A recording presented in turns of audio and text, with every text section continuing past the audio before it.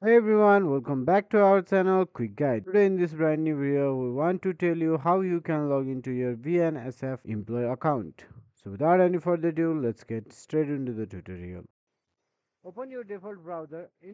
In the above search bar, please type in BNSF employee login. This may take few more time, but you can find this type of interface where you can proceed to second link. Click the second link and you will advance to this type of interface where you will be asked about your credential. Enter your credential, type in your employee id, user id and passwords in the designated fields.